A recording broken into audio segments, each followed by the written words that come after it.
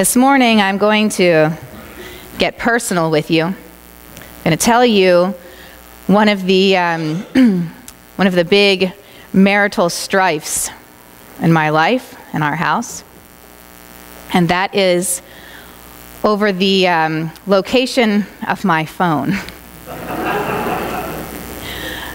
I can never seem to find it when I'm looking for it or when I need it, and it drives Ben crazy. I put it down somewhere because it's really big, and if you're a woman, you know our pockets are not so big, and it's very hard to keep them in there, and so I take it out and I put it down somewhere, and I forget where it is, and he's always getting on my case about finding a way to keep my phone or remember where my phone is, so much that my kids now will bring my phone to me whenever they find it.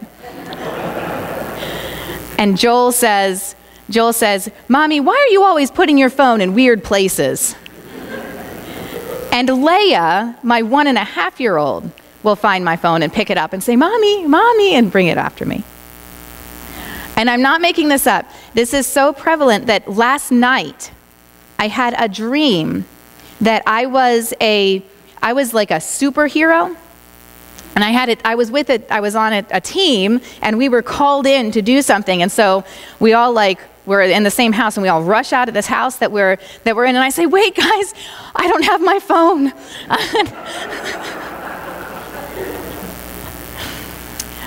Well, our gospel this morning is about lost things. It's Jesus' parable of the lost. And I want to focus for us this morning on the lost coin, the woman with the lost coin. Now, Jesus is telling this, and we are meant to understand that in this parable, God is the woman, and we, a sinner, are the lost coins, the lost coin. And God will search. God will search and will find us wherever we are. We'll turn over an entire house to seek and find that lost coin. And this is a beautiful image. It's gorgeous. God seeking after us. And it also begs the question, how did that coin get lost in the first place? Because a coin has no will of its own. A coin cannot choose to jump out of God's back pocket. The woman lost the coin. And so doesn't that mean in this parable that sometimes God loses us? Now, I have a question, and you don't have to raise your hands for this one. Who has ever felt betrayed by God? Who has ever looked around at this world that we live in, and amidst the beauty seen the ugly, and thought, how can God let this happen? This is a question that we study. Theologians attack. We study it in seminary. As priests, we are asked it constantly. Why? How can a loving God let this happen? And there are so many people who try to live good and faithful lives and who feel like God is just slapping them down time after time. Now, I'm not trying to make a claim here that God intentionally sends any of us away, or that this is somehow God's fault. But isn't it so often the case that we as humans, fallible, confused humans, live our lives and feel, perceive that God has abandoned us? That God has lost us, and he no longer cares. Well, that's where this parable this morning speaks volumes. And it's different from the one that it's paired with, from the prodigal son.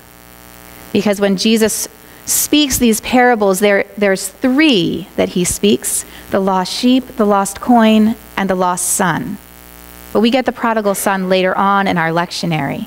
And in that story, which most of you know, this younger son, he says to his father, "Let me have all of my inheritance and I want to leave." And his father listens and he gives it to him.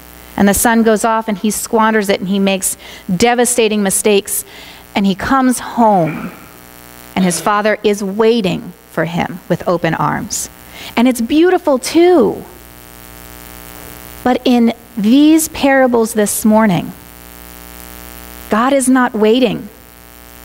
God is seeking. He is actively seeking. And he's seeking whether you are a sheep that has wandered off and lost your way, or whether you are a coin who God has lost. God seeks. He searches. And he will turn over tables. Look in the dustiest of places beneath the couch, just to find you. Even if you think that it's his fault in the first place. The reason you're lost doesn't matter. What matters is that God is going to search for you. Today, my message for you and your job is simple. Often I stand before you and I give you a task to do, something to focus on, some way to better your life, to go out and serve, to be aware of the misfortune of the people around you, to do more even when you're doing so much already. But today, your job is to rest. To rest easy, knowing that God is searching for you. And if you find that you are at this time in your life a coin in God's back pocket, know that he knows you're there. Rest easy in that place of comfort, right with God. And if you find that you are a coin that has fallen under the rug, if you find that you or a loved one feels blame and anger towards God, hold on to that glimmer of faith and hope that you have left, knowing that God is searching for you. God is searching, and he will search until he finds you. So, my friends, rest. Rest easy.